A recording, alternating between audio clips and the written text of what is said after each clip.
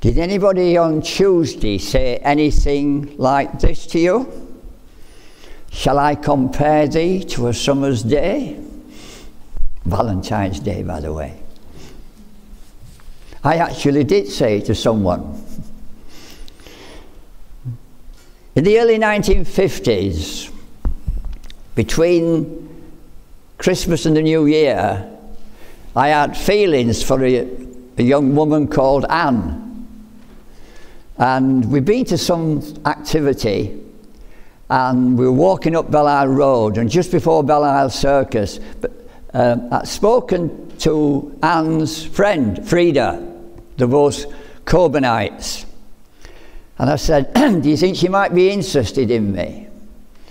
And before we got to the circus, she double-backed it, Frida, and says, yes, she is interested in you. So we started, as they would say today, dating. Early February, Anne didn't like chocolate very much, but she liked crunchy bars and Maltesers.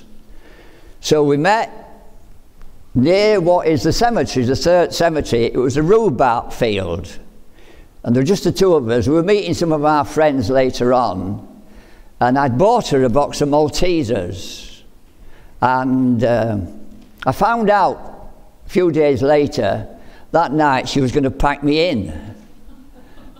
But she couldn't bring herself to do it because I bought these Maltesers. So every Valentine's Day forever, that's what I bought her. My one regret is this: I didn't place a box of Maltesers on her coffin. I wish I'd have done that. But basically, Valentine's Day, it's remembering each other in love. And Jesus' Valentine message to us is revealed at the cross. There is no more tangible display of God's love for us than Christ hanging on the cross. And Jesus has left two simple elements to focus on that sacrifice. We're going to be sharing it soon. Wine, representing his shed blood to make us clean. And bread broken, representing his body to make us whole. Now the reading was about Caesarea Philippi. And it's a very, very significant place in the history of the church. The people Jesus had chosen to be his disciples had been with him some time now. And the disciples were obviously familiar with what others were saying about Jesus. But Jesus now zooms in on what is their opinion on who he is. We've been singing some lovely stuff about Jesus. And the point is, what have you got to say about Jesus?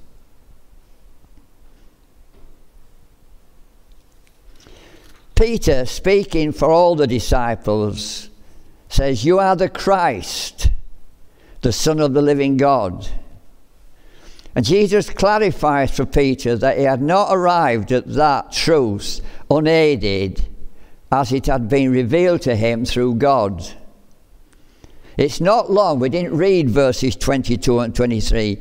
It's not long, and if you read those two verses, before Peter, unaided this time, makes an absolute pig's ear of things, revealing, like us, his natural brokenness and his normal brokenness.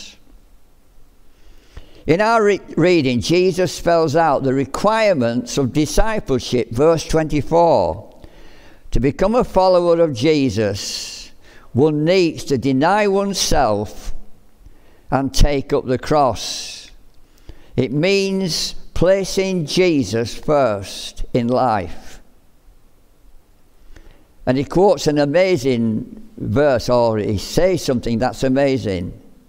To strive in life to gain the whole world, that's an impossible task. And sideline Jesus would be a poor deal and a bad exchange. In Luke 12, there's a man who has lots of barns and he's very wealthy, and he gets more wealthy. And he makes comments like this: I'm going to pull down my barns and build greater ones. And the message comes to him the night, you're a fool. He mistook his body for his soul. And he was a fool. In Luke 18, there's a rich young ruler who has done everything right, meets Jesus, and he wants to know about eternal life. Jesus didn't say this to every rich person, but he said to this young man, get rid of your wealth, give it to the poor, and come follow me. And in one version it says he went away sorrowful. But it also says in one version, and Jesus loved him. But do you know this? Jesus did not stop him walking away. There's no forced entries in the kingdom of God. A few weeks ago, Jonathan was leading the prayer meeting. And he mentioned a hymn that he hadn't heard until he came to this church. I think I heard Beverly Shea sing it. I married Anne in 1958, August the 16th. And it was Hunslet Baptist, and then we had our reception at the old church just along the road. And I asked my close friend at the time, Jim Andrews, if he'd sing at the reception. And this was the song I asked him to sing. I'd rather have Jesus than silver or gold. I'd rather be his than have riches untold.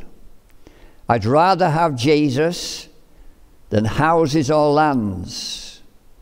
I'd rather be led by his nail-pierced hand than to be the king of a vast domain and be held in sin's dread sway. I'd rather have Jesus than anything this world could afford today.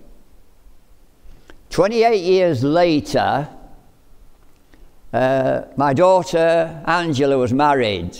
The reception was in one of the big hotels in Leeds. It was the last wedding reception they had, and it was magnificent. And I asked Jim if he'd sing the same song. I'd rather have Jesus than anything.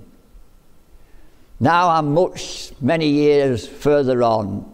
And by the way, that's just how I feel today.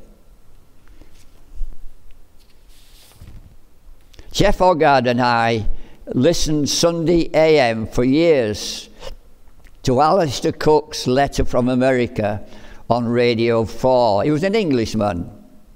And one year he referred to the greatest minds in American history. And that day he just mentioned one of them called Jonathan Edwards. And in the summer of 1740, Jonathan Edwards preached a sermon exclusively to the children in his congregation. And his main point was, children ought to love the Lord Jesus Christ above all things in the world. To reach the same conclusion about Jesus as Peter did at Caesarea Philippi also requires a Holy Spirit revelation to experience forgiveness and acceptance with God through Jesus, through what Jesus purchased for us on the cross. We, like the disciples, are aware of what some people or many people think about Jesus.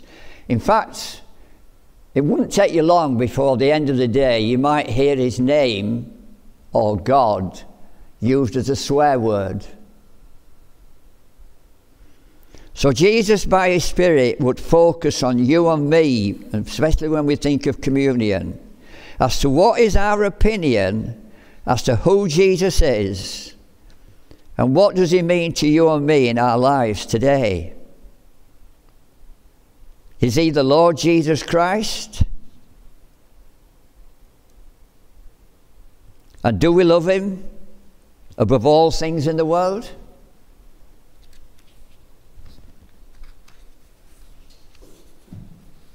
When Wally mentioned that song to me, I thought of a song that Graham Kendrick had written, although that hymn is one of the most challenging hymns I think you can see.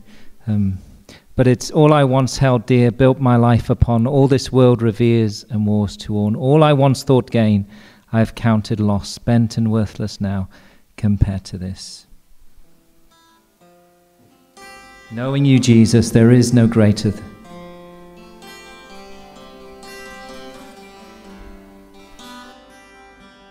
all I once held dear, built my life upon, all this world revered and was to all. All I once thought gain, I have counted loss, spent and worthless now, compared. Knowing you, Jesus, knowing you, there is no greater thing. You're my all, you're the best, you're my joy, my righteousness, and I love you, Lord. Now my heart's desire is to know you more, to be found in you, and known as yours, to possess by faith what I could not earn, or surpassing gift of righteousness. Knowing you, Jesus, knowing you, there is no greater thing. You're my all, you're the best, you're my joy, my righteousness, and I love you, Lord. Oh, to know the power of your risen life, and to know you in your suffering, to become like you in your death, my Lord. So with you to live and never die. Knowing you, Jesus, knowing you, there is no greater thing. You're my all, you're the best, you're my joy, my righteousness, and I love you, Lord. Knowing you, Jesus, knowing you, there is no greater thing. You're my all, you're the best, you're my joy, my righteousness, and I love you, Lord. Love you, Lord.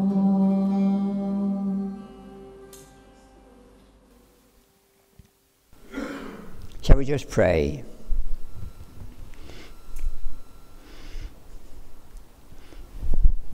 Lord Jesus, there is a cry in all our hearts, the desire to be loved, the desire to be accepted, the desire to be welcomed. And all of us in this place know about love. But we cannot imagine loving someone to the point of dying for them. And such a cruel death. In one version, that awful word, rejected. So, Lord Jesus, in these moments together, by the power of your Holy Spirit, we pray that you will become very precious to us in these moments.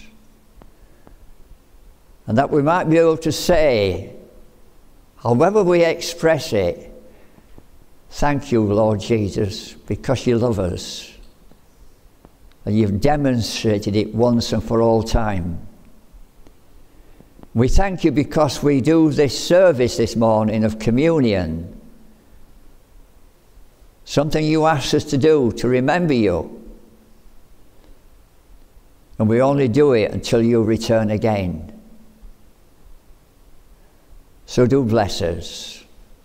In Jesus' name, amen. I went to see my daughter and her husband in Ilkley on Thursday. They came up for part of the week and they had some wonderful walks around that amazing area. And I learned about one of my granddaughter's friends who I've met, a really, really lovely person. So attractive, so bright, and just found out that her partner, and they're planning to marry next year, her partner said to her the other day, I don't know whether I love you anymore. And actually said, you're boring. How hurtful. But you know, whatever mess up you and I make, Jesus will never say that to you and me. He will always love you. I'm reading a book at the moment that Jeff got for me, and it goes on and on. It's who Jesus is. It's who God is. Never to reject you. Even when you make all the mistakes, if you return to him, he will never, ever reject you. I just wrote one or two words down. The cup of blessing which we bless, is it not a participation in the blood of Christ? It's from 1 Corinthians 10. The bread that we break, is it not the body of Christ? And in this little simple service, the bread still remains bread. This is not alcoholic wine, but it's a representation of the blood that was shed that day. And we proclaim the Lord's death until he come. So his body was broken. And when you receive the bread, just give thanks in your own heart for who Jesus is and what he wants to mean to you.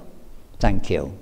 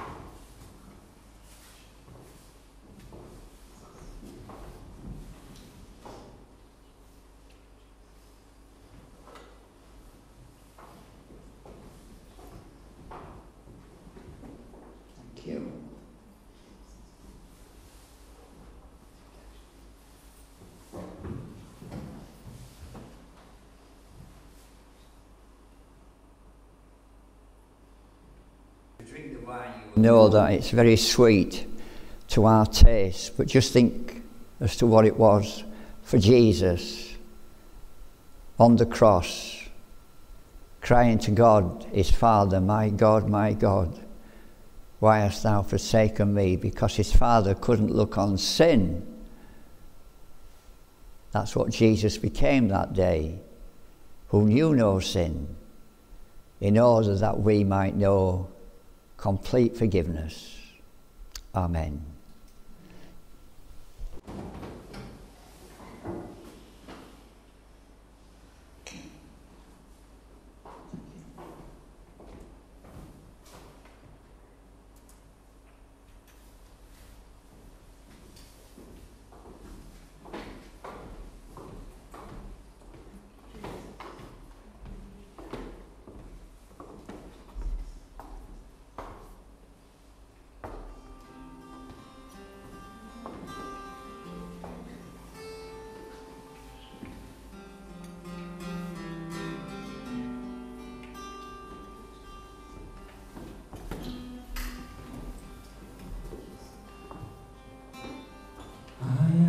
Skill to understand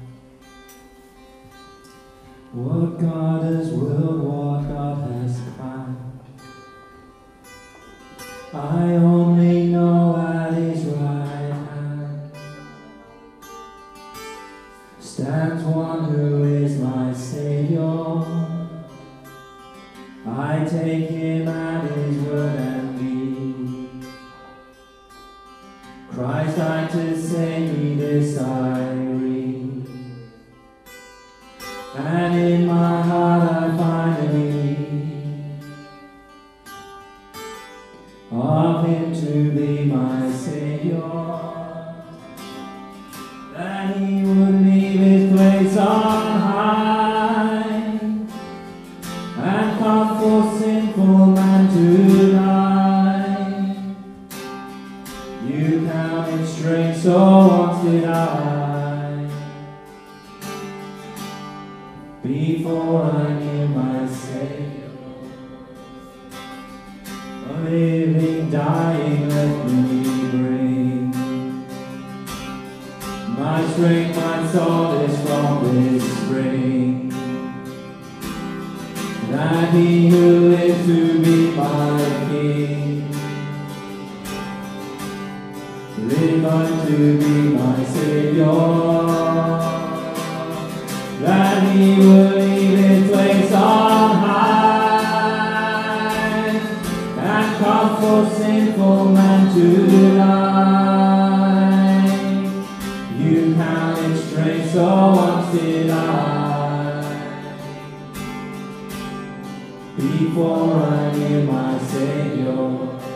My Savior loves, my Savior lives, my Savior's always there for me. My God he was, my God he is, my God he's always gonna be. My Savior loves, my Savior lives, my Savior's always there for me. My God he was, my God he is, my God he's always gonna be. My Savior loves, my Savior lives, my Savior's always there for me.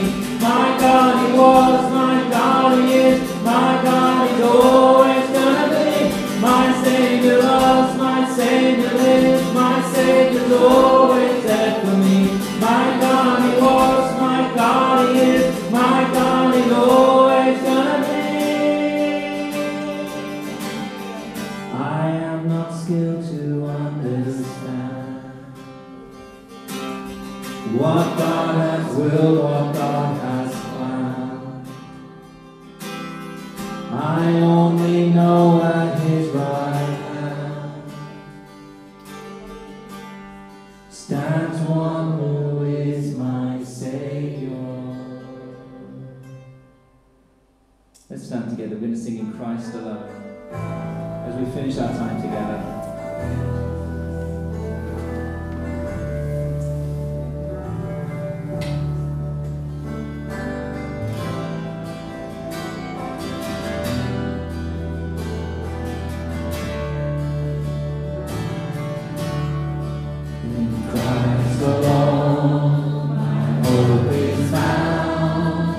He is my life, my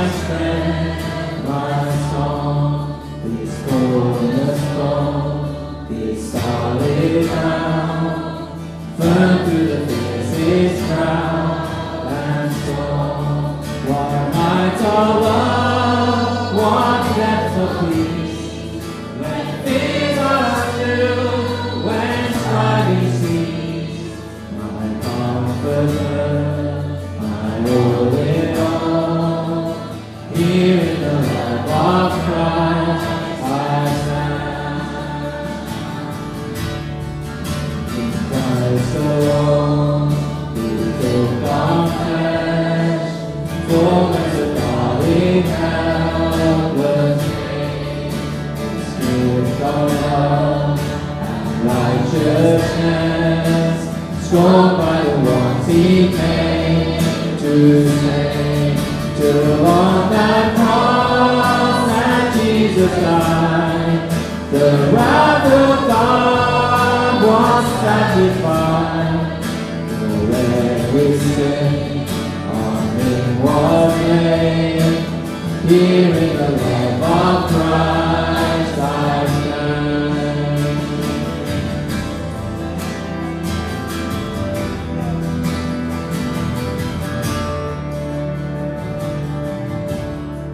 Then around his body lay, light of the world by darkness slain. Then virgin born in glorious day, up from the dead he rose again. And as he died in victory, sisters have lost his grip on me. For I am his, and he is mine, bought with the precious blood of Christ.